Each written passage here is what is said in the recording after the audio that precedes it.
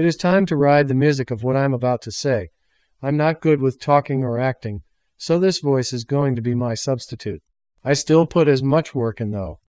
To make this less boring, this image is going to be the automatic background for most of the video. Now to begin the video. I love all sea life, and I also love eating certain types of sea life.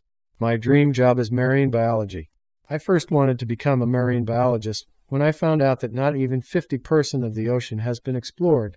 So who knows what could be in the other half. So segueing into the fish I'm going to be talking about is the ocean sunfish, aka mola mola. The ocean sunfish is my favorite fish because it looks like a CD with two triangles on the top and bottom.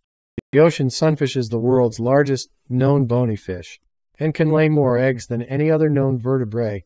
A vertebrae is any living creature with a spine.